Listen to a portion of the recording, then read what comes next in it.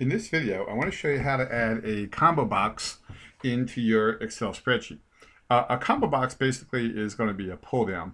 Now, in a different video, I show you how to do this with the data and the data validation technique, and then that'll certainly work. But in the way I'm about to show you, this one will give you more flexibility.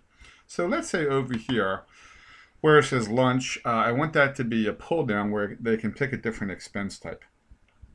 Now, first of all, way off to the side, over here in a different section of the spreadsheet, I have a list of the different expense types. So somewhere off to the side, you make a list of the items that you want in your combo box. I put that off to the side so the user doesn't actually see that. So in this case, I'm going to pick on the developer menu, and then I'm going to pick on insert. And then now notice how there's form controls and there's ActiveX controls. Notice how there's a combo box in either one. I like the one in ActiveX controls better. It just seems to work better and it gives you more flexibility. So let me show you that one. So you click there and then you click where you want that to appear in your spreadsheet. Now I'm actually going to resize this. And then pretty soon, I'm going to move it so it's right on top of that cell, but it's important for you to see what's happening here. But pretty soon I'll make it so it's right on top of that cell where I want it to be. So just by adding that in the way I'm showing you is not enough. We have to add properties onto that. So I just clicked somewhere else on my spreadsheet, and I'm going to click in that combo box again. And now it's selected, as you can see.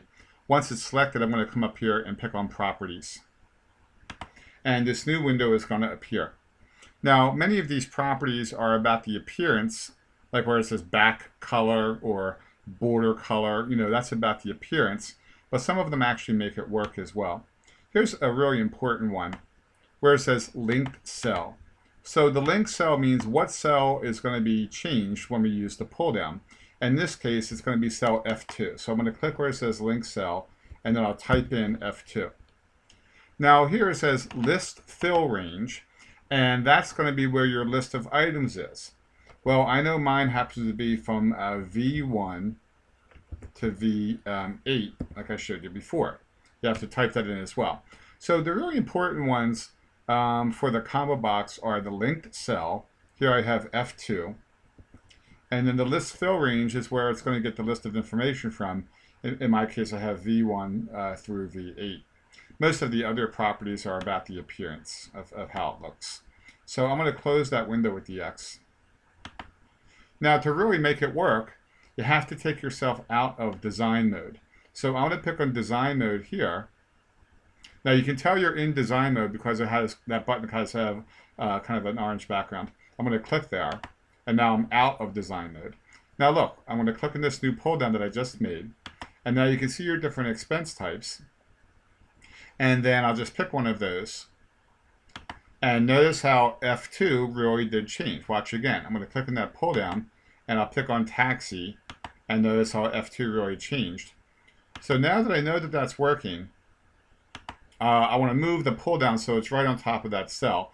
Now in this case, I have to go back to design mode again. So I'm going to click on the word design mode under the developer menu. And I'm going to go ahead and just drag this up here. And I'm noticing that it needs to be a little bit bigger as well. So I'll make it just a little bit bigger. And now that should be very effective. So now to make it run again, I take myself out of design mode. I'm going to click on design mode again. And then I'll click on that. And let's say I pick on lunch.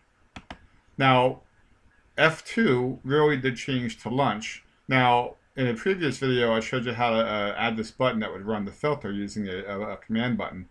That's another control. And then I would click on that. And notice how it has Austria and lunch items this time. Watch again. I'm going to pick on sheet 2. I'm going to use the pull down that we just made and change to breakfast. Now I'll pick on run filter. And now you can see, well, maybe there wasn't Austria breakfast items. So let's go back and do that again. I'll just pick on lunch. And then I'll run that. And now you can see there's Austria and lunch. So you can see the cell really is changing. So now in a previous video, I showed you how to add the developer menu. But basically, once we did that, we picked on Insert under the Developer menu. And I like the combo box that's under the Active X controls. It just seems to work better, and it gives you more flexibility anyway. And that's how that's another way we can add a combo box or a pull down onto your Excel spreadsheet.